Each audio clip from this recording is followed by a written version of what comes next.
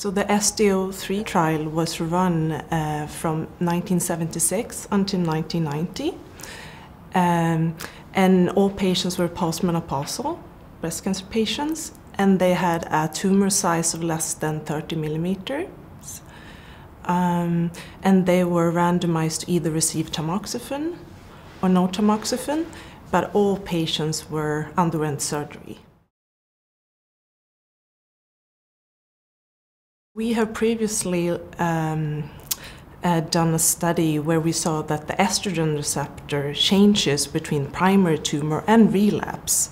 And from that study, we were interested to understand whether intra-tumour heterogeneity might also impact patient survival. Because what we saw was that patients that lost their ER expression at relapse actually had worse survival. So therefore, we wanted to evaluate intra-tumour heterogeneity in a new trial. So that was the background. We found that intra-tumour heterogeneity impacts survival, and we see that patients with high intra-tumour heterogeneity have a more than twofold increased risk to die from breast cancer at a very long-term follow-up. So we follow patients up to 25 years, and we have complete follow-up for the patients through national registers in Sweden, such as the cause of death registry. And we also saw, interestingly, that this is also true for luminal A patients. So we see that in luminal A patients, we have a similar risk increase in patients with high intra-tumour heterogeneity.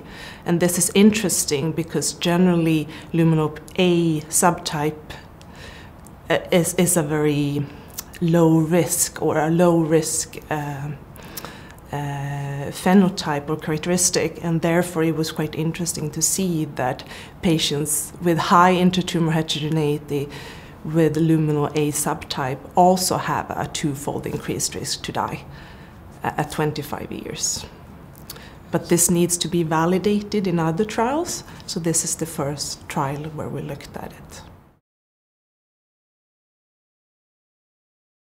So we are currently collecting the high-risk part of this trial, and that trial is called the SDO2 trial.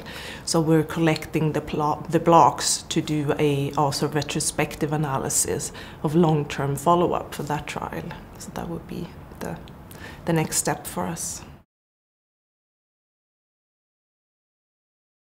If validated, it could be another way of understanding risk in patients that generally have low risk.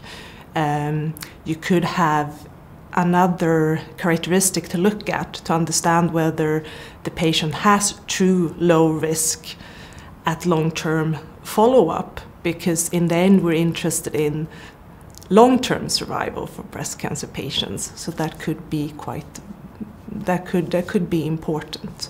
But it needs to be validated, of course. Intra-tumour heterogeneity is important.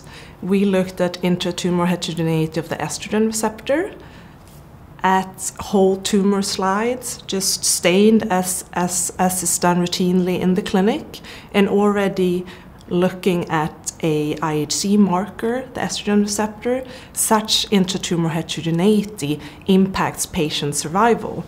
So I believe it might be a proxy, of course, of other intra-tumour heterogeneity that we have that a patient has in her tumor. So it's a simple way of assessing intra-tumour heterogeneity of the estrogen receptor. There will, of course, be other ways of doing it in the future as well.